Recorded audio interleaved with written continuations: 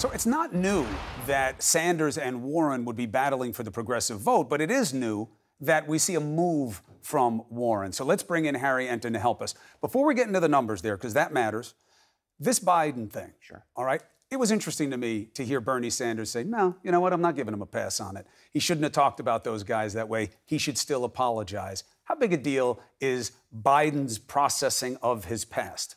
Look, we have seen a lot of attacks over Joe Biden's past, and it hasn't moved the polling numbers. But what a lot of these Democratic candidates are seeing is that Joe Biden is dominating among African-American voters, and they want to take any bit of that pie that they possibly can. Now, obviously, they've brought up past votes with Joe Biden in terms of busing that really have not moved the poll numbers at all. But perhaps this one, this current statement that he just made, they're hoping that that may be able to eat into that support. I'm not sure that it necessarily will, because Joe Biden's been dominating among African-American voters. He's also been dominating among older voters, who in fact may remember James Eastland as a senator from Mississippi. So I'm a little hesitant to say that anything will move the numbers, but this to me is a level above. So I'm actually interested to see what occurs. And we'll know soon enough because there's so much polling going on. Yeah. So Warren is making a move up the charts.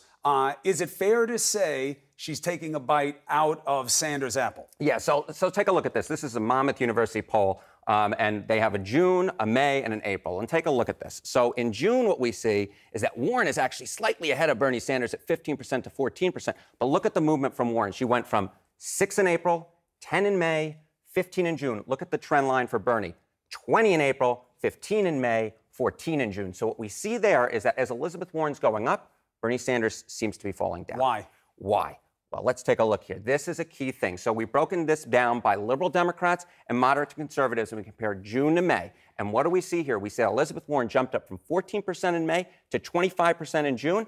But then take a look at the moderate to conservative lane. She hasn't moved at all. In fact, she moved a point down. So what she is doing is she is now starting to take the lead among liberal Democrats, at least according to Monmouth University, and that's the lane that she's dominating right now. How much of it is about Monmouth versus, say, Suffolk poll? Yeah, Didn't he have better numbers for Bernie in that one? Right. So in the Suffolk University poll, which really doesn't have a trend line, Bernie Sanders was at the same 15%. Elizabeth Warren was at 10%. Now, depending on the polls, you might find Bernie Sanders a little bit ahead of Elizabeth Warren, or Warren a little bit ahead of Sanders. But there's no doubt, looking at the aggregate polls, what you see is that Warren has risen from the mid-single digits back in March to now the mid-double digits now in June, while Bernie Sanders went from the low 20s down to the mid-double digits. And you see Joe staying pretty much flat up there at the top right now. He hasn't seen a real challenge yet. We'll see what happens because everybody's starting to get loved up by the media one by one.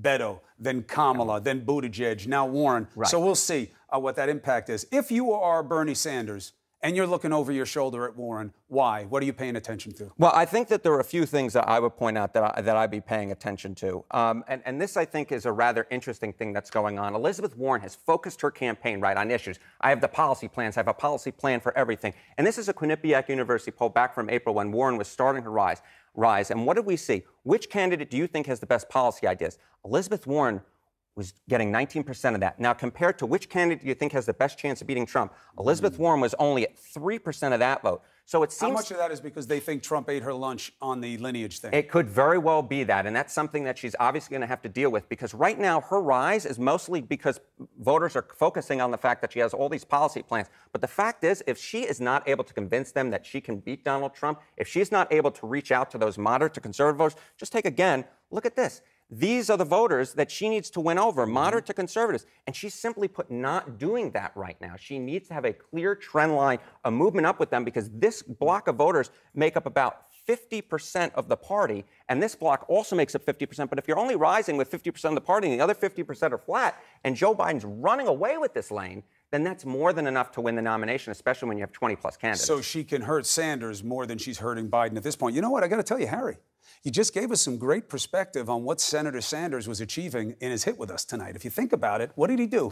Forget about policy. Everybody's got policies. I've got a plan to beat Trump one-on-one, and that's what we need. That was an interesting turn for him. Maybe this poll is why. Him not giving Biden a pass when it comes to being nice to segregationists. That's exactly Maybe that's right. why. He wants to get in the voters' minds that, hey, Joe Biden may be this more moderate guy, but that doesn't necessarily mean he's more electable. I just want to point out one other thing.